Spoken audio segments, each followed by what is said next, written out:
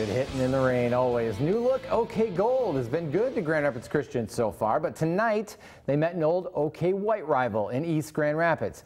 Both teams began the night undefeated in divisional play. Ashley St. Louis was at Memorial Field and tells us who stayed that way.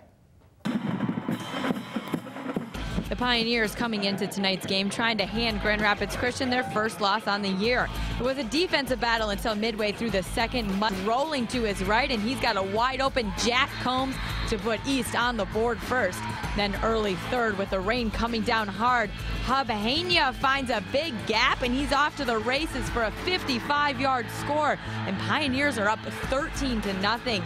Then we're headed to the fourth. Christian looking for some momentum, and Isaac Dykema is going to give it to him, tossing a bomb up to Darius Barfield for a 60-yard touchdown. Eagles are within 6, but that's not going to be for long, because Pioneers are back in the red zone, and Hania cuts up the middle, breaking a tackle, and he's around the outside to put the Pioneers up 21-7. Here it's late fourth. East GR going to make sure this is theirs to take home, and Connor Davis muscles his way across the goal line, and East with the big one over Christian, 28-7. Big game for us, big win. You know, we take one game at a time, and this happened to be the next one on our schedule. It's a great football team. They're really well coached, so yeah, a huge one for us.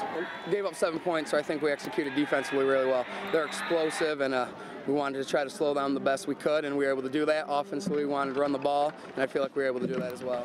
Well, guys, there were plenty of football fans out there thinking East Grand Rapids was going to be the underdogs tonight, as they already have 2 losses on the season, and Christian coming in here undefeated. But the Pioneers proved themselves tonight, holding Christian to just 7 points, and they're going to continue that momentum next week as they host Wayland, and Christian's going to hope to bounce back against Forest Hills Eastern. In East Grand Rapids, Ashley St. Louis, Fox 17 Blitz.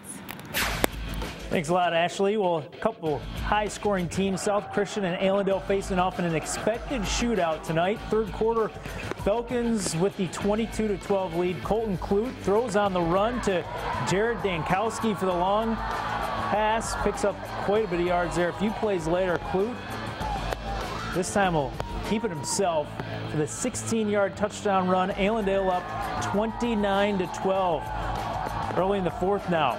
It's Dankowski coming up here. He's running untouched into the end zone. Look at the blocking on that. Nobody touched him.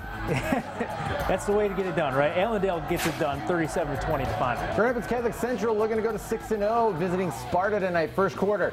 Spartans Grant Kelly on the keeper. He's in. It was 6-0 Sparta. Second quarter, Sparta looking to add to that lead.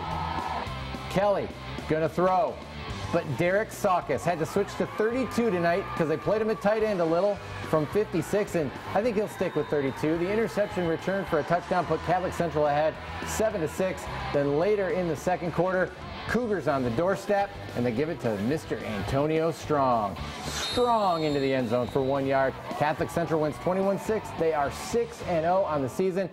Brett, when you start to add up these wins for Catholic Central, they're battling some injuries right now. They're still 6-0. And look, they beat Allendale, who's proven to be really good. They beat East Grand Rapids, who's proven to be really good.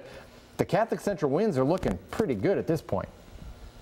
And Jay, remind me, is there like a big matchup with Catholic Central, West Catholic looming kind of a couple weeks from now, maybe? Might be. That's going to be...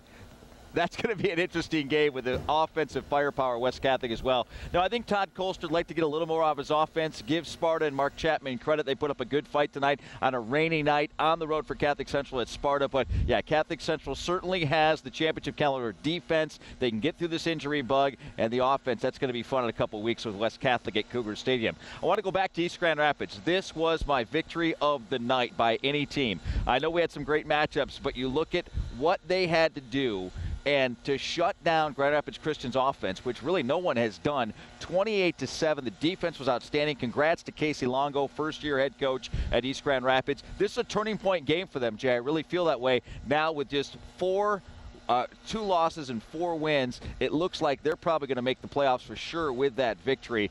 And you look at these games, guys, we've still got so much to play. And you're right about East Grand Rapids. When you look back, Catholic Central and Lowell both still unbeaten going into Week 7. Their only losses, impressive. And Mike Malowitz coming to play tonight with that nice touchdown pass to Jack Combs. Those two, if they can get it going, they've got some weapons offensively for EGR.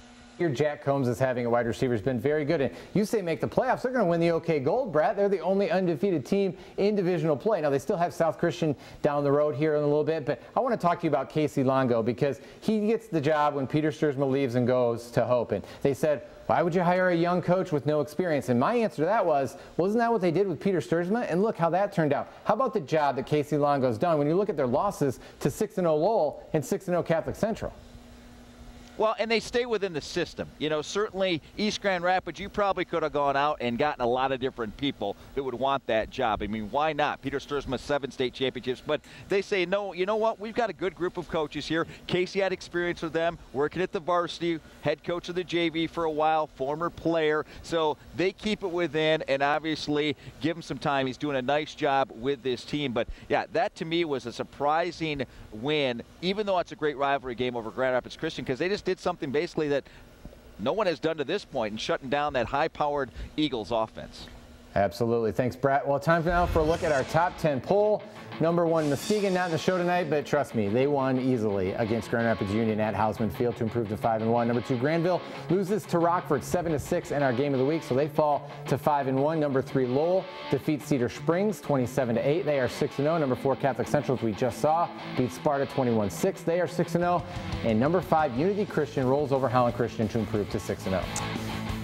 Number 6, Rockford, as we saw, we just mentioned, they beat Granville tonight to move to 4-2. Grand Rapids Christian upset there by East Grand Rapids, now fall to 5-1. Hudsonville, big win over Northview, moves to 5-1. Portage Central upset right by Niles tonight. No, Portage Central beat Niles 40-0. Beat now, okay. Almost. got that. Yep. All right. Portage Central won easily. 5-1, or moved to 5-1. They won easily over Niles, and Byron Center another big win over Hamilton and moved to 5-1. Got most of them right. I got most of them. 4 out of 5 isn't bad. 80%. You'd go to the Hall of Fame in baseball. Didn't have any scores or results in here, so just going off memory, which wasn't good. We're almost done here on the Blitz, but not quite, because after the break, we've shown you some highlights. Now it's time for the plays of the week. And we'll hand out our Blitz bosses of the night for our top performers. That's still to come when the Blitz returns.